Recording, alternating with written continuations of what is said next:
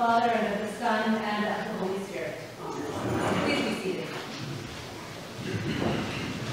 Before I begin today, because we are preaching, I am preaching from a text, we have just heard a text that is set in the context of Jewish religious authorities in debate with one another and in debate with Jesus. I just want to warn us, invite us to be careful and to be aware. Let me just make sure that this is on. Can you hear me? Yeah. Okay. That I want us to be aware that these texts have sometimes been interpreted or been used in the service of anti-Semitism and of hostility to Jewish people over time, particularly by Christians. We are hearing a text that comes from a group of people who were themselves Jewish and who were discerning within and among themselves what it meant or whether or not they should follow this person, Jesus. And the text was shaped for dramatic effect, for there to be tension and conflict. And that tension and conflict, while it serves the teaching, both for that time and in this story, has been ill-used and is still ill-used for people to be attacked for their faith. And there has been an uptick in anti-Semitism in this country and where I was in London. And I just want to invite us to be careful and gentle with how we hear these texts and what we claim for these texts, which have belonged to many people in many communities over time. So, then Jesus said to them, "Whose head is this and whose title? In this coin, whose face do you see? What face does it bear? Whose face do you bear?" In today's gospel, we continue with Jesus' teaching in the temple in the week before the Passion. He's been sparring with the religious teachers and leaders who gather there, and they have come to challenge him. And he has just told this series of really unwieldy parables that I confess I was a little relieved not to preach on. We had disobedient sons and murderous tenants and a wedding feast full of all of the wrong kind of people, and one of whom met last week a very confusing end. Jesus has been asked, "What gives you the authority to teach here? And why do you keep saying these things that we do not really want to understand?" Today, the stakes are raised. We have not only the disciples of the Pharisees, the teachers of the law, who don't come themselves, they just send their grad students. They send their disciples and they bring along this new group of people, the Herodians. These are the people who support Rome. They are people like Herod and his court, who may have been partly ethnically Jewish, but also were Greek and lived in Greek and Roman ways. They were governing Judea and other nations at Rome's behest, managing its politics and its economy, suppressing rebellion, making sure that everyone got food, dispensing justice. So asking Jesus, is it lawful to pay taxes to the emperor in front of these people, is a provocation and is also a threat. Keep asking questions, they're saying, and the power of Rome can come down on you. As we know, it will. Jesus, of course, he's not new. He recognizes that there are new players here and the trap. And so he asks, does anyone have a denarius? This is the coin you use to pay your taxes. No electronic transfer then. And one is produced probably by one of the Herodians. This coin has a face on it, probably Tiberius the emperor, a graven image, one that challenges challenged, if not violated, the commandments of God given at Sinai. We heard in our first reading, "Thou shalt not make graven images. Thou shalt have no other gods before me."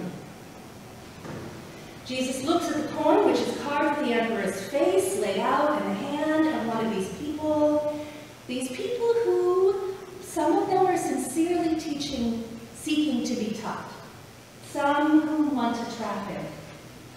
And he says, "Give to the emperor what belongs to him, give to God what is God's." What is God's? Well, which God do you mean? Having been in a monotheistic society for a long time, it can be hard for us to recognize how incredibly religious Rome was, and Roman rule was. But we can notice in our own time in the U.S. and around the world how intertwined politics and religion can be. Political rhetoric, religious power. The families who ruled Roman society and the emperor, they actually ran all of the temples where offerings were brought and sacrifices were made to Zeus and Apollo and Aphrodite and Demeter, the gods of war and household love. They themselves and their children were priests and acolytes.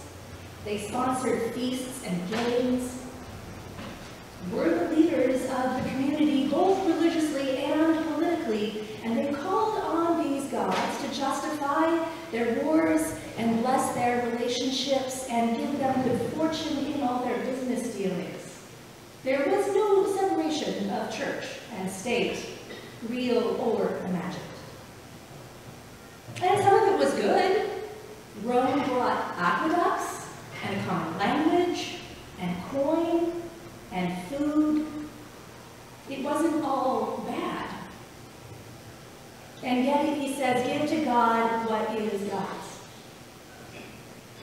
All of the people there in the Temple Mount in that moment, while living under and with Rome, were also Jewish. They were raised and formed in the faith. They were gathered in the courtyard of the temple itself. And like anyone who prays morning or evening prayer, or attends a cathedral evensong, or comes to the Eucharist, they would have heard and sung and maybe even known by heart the verses from Psalm 24 that say, "The earth is the Lord's and everything that is in it." Possibly they had recently recited, as we did a few minutes ago, "All the gods of the nations are but idols. Tell it out among the nations, the Lord is King." The Lord is King.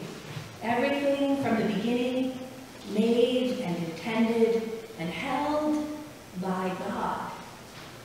Seen and known by God. When Jesus told them in that moment, "Give to God what is God's," how did it land with them? How did they feel? Whose did they feel? The people of God to whom Jesus came, the people Jesus asked about the coin, lived under and within the power of Rome, which was a system that asked their attention and time and work and loyalty and sacrifice. We know some rebelled, the Maccabees and the Zealots. They were defeated.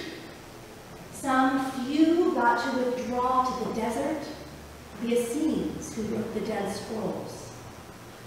But nearly everyone lived this way, needing to exist under the emperor, while knowing or trying to know that they and everyone and everything belonged to God. We also live inside and under and with totalitizing systems that demand our attention and our loyalty and our time and our money.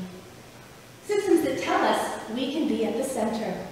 And if we participate, things will be quick and easy and good and safe and predictable. We might be suspicious about religion and politics, both a mess, but how about late-stage capitalism? Amazon.com.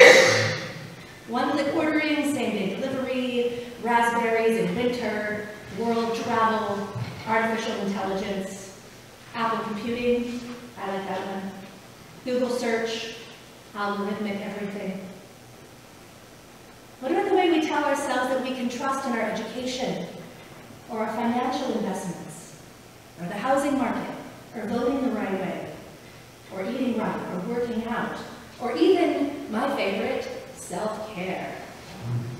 All the ways we tell ourselves that what we do and offer, consume, might give us belonging or comfort or security.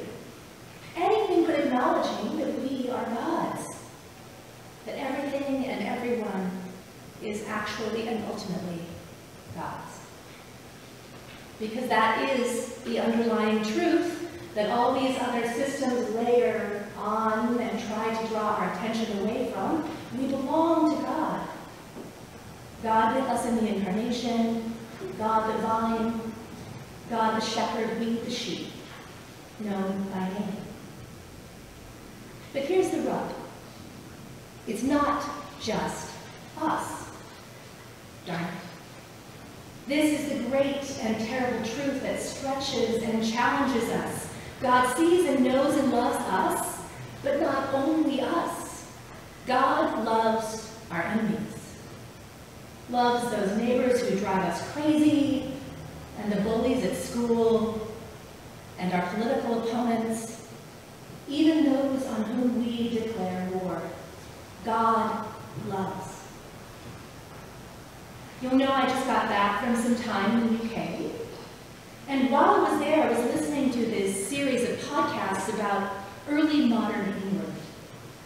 All about the struggles for power that played out in the Protestant Reformation and through the courts of Europe. Political power, religious power, economic shifts, dukes and kings. I prayed in ancient chapels from the 7th century that had been decorated and desecrated, ruined and restored as the beliefs of the people and the rulers shifted. Beliefs about prayer and scripture, about art and music.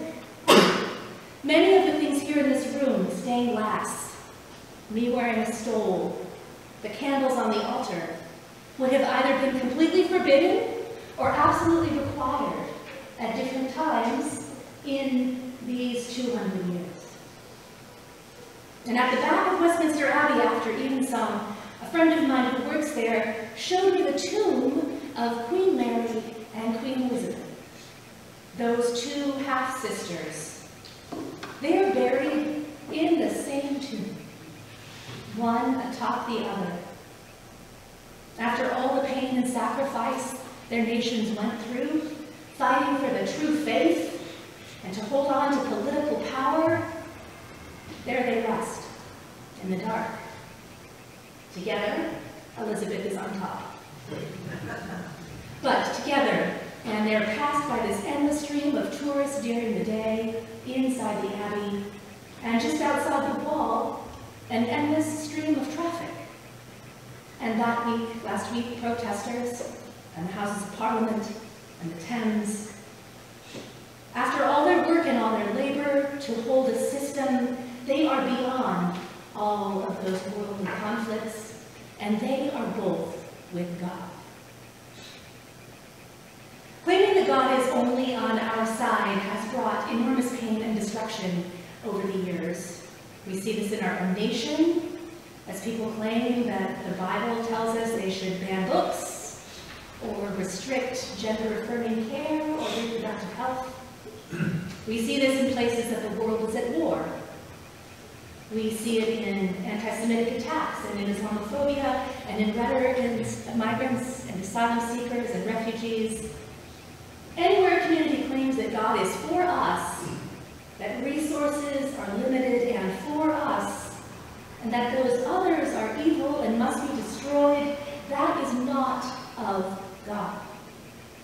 God does not take sides in this way. God is on the side of justice and the oppressed. God doesn't have a favorite political party or even a favorite sports team, not even, unfortunately, the Dodgers. God is so much bigger than that, so much greater than that. More than humanity, God made and holds all the created world. Made the pets that we cherish and shape the mountains and sunsets and orchards and fields, but also the rivers that flood and the forests that burn, and even, one of my theology professors reminded us, plague bacteria and COVID-19. All seen and held and known and loved and intended by God, who is in the end beyond our understanding. This is the God who hides Moses, his close messenger, in the face of the rock, because his glory is too great for even Moses to see and comprehend. This is the God who comes to us in Jesus, not only with answers, but with questions.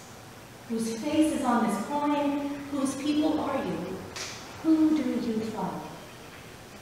What likeness do you bear? We are God's, stamped by God, known and seen and loved, and when we struggle to remember this, we can return here to worship and scripture and the table and this community. But there is more to being God's people than just this intimate, tender level of knowing. We must learn to see everyone and everything as belonging to God, and therefore is worthy of God's attention and protection and provision and care, as worthy of our provision and protection and attention and care. All shows God's face to us, if only we are willing to see it. A created world that is suffering from pollution and climate change, our neighbors who need housing, those in jail and the police, those in government and those failing to govern, those we love and those we fear, all are God's. The earth is the Lord, and everything and everyone that is in it. Recognize as God's all that is God's, all creation, all people, every one of us.